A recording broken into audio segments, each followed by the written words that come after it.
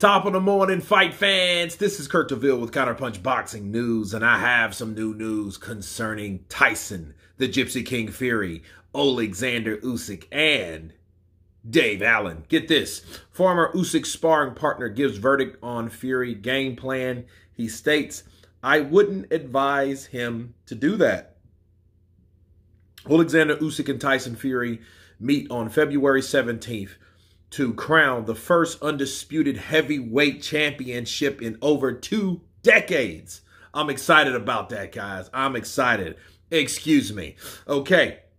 And Dave Allen, who famously retired for a brief period and is in the sparring sessions with Usyk, said that walking the Ukrainian down, he would not advise. He said, "I spent a lot of the rounds trying to put pressure on him, bully him. It didn't work. He's a master at dealing with that.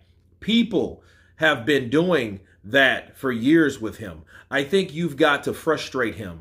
Lots of feints, lots of movement. You've got to antagonize him. He's not physically the strongest. He's not the biggest puncher. His head is where he wins the fights. And I believe Tyson is the only man capable of beating him at his own game." He said, "If I was training Tyson Fury, I would go about it with the same tactics he used in the Klitschko fight from experience of sparring both." He said, "Lots will disagree with me, but I wouldn't advise anyone to go marching in on Oleksandr Usyk. Tyson's been down the last couple fights. You don't want to walk on to a man with that ability and that speed. Start cautiously, lots of trickery. And if Usyk slows down, then that size advantage in the aspect of bullying can come into play." Those are the words of Dave Allen, and let me counterpunch. First of all, people, you know me. I respect anyone, I mean anyone, that has been in the ring with both guys, have sparred with both guys, not just a projection or a prediction or, hey, this is my theory.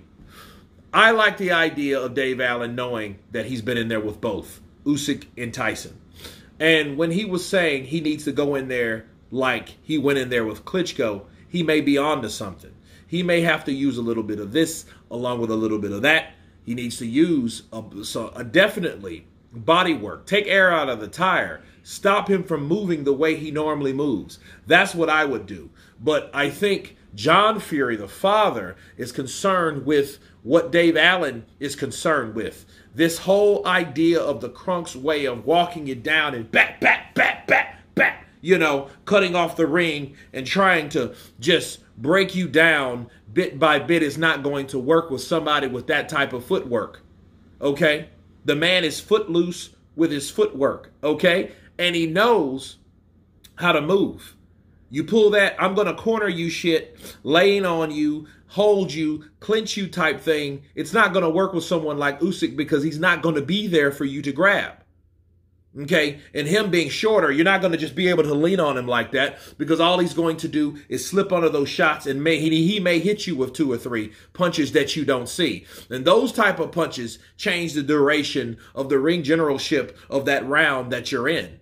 And if he's able to do that 3 or 4 or 5 rounds in succession, you may leave that ring in the locker room, scratching your head, wondering what the hell happened and how the hell you lost. Easy. He was able to do something that you thought that you were going to have an advantage on. And it's not going to be easy. Okay?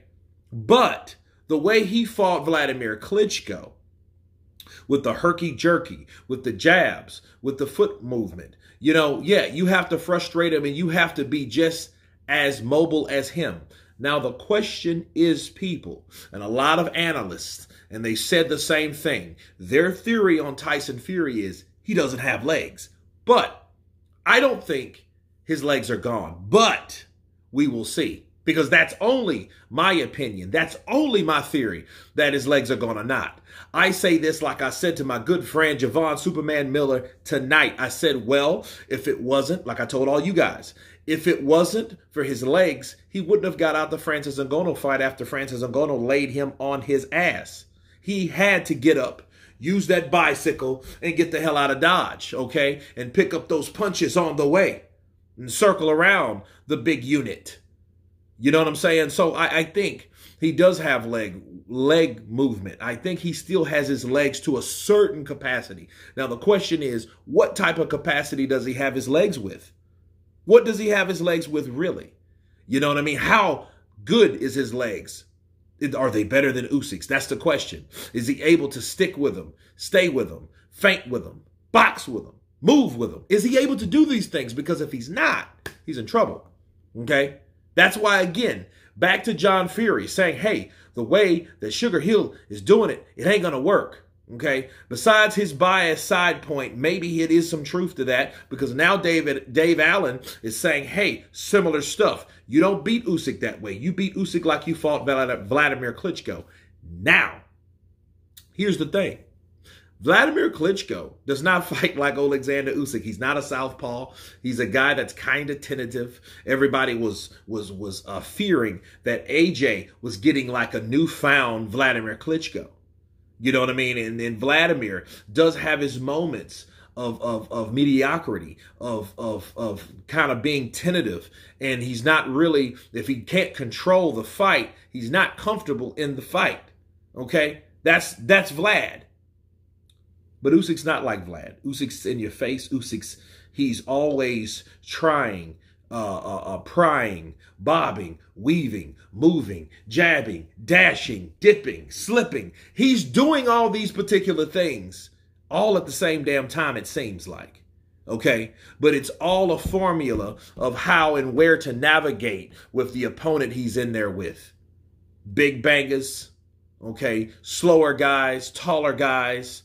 Okay, he's in there with it. But then Fury holds his own bags of tricks as well. So it's going to be interesting to see exactly what Tyson Fury does with him. But you guys tell me if Dave Allen is onto something, being in the ring, sparring with both guys. Of course, please subscribe. And you guys been Counterpunch. Peace.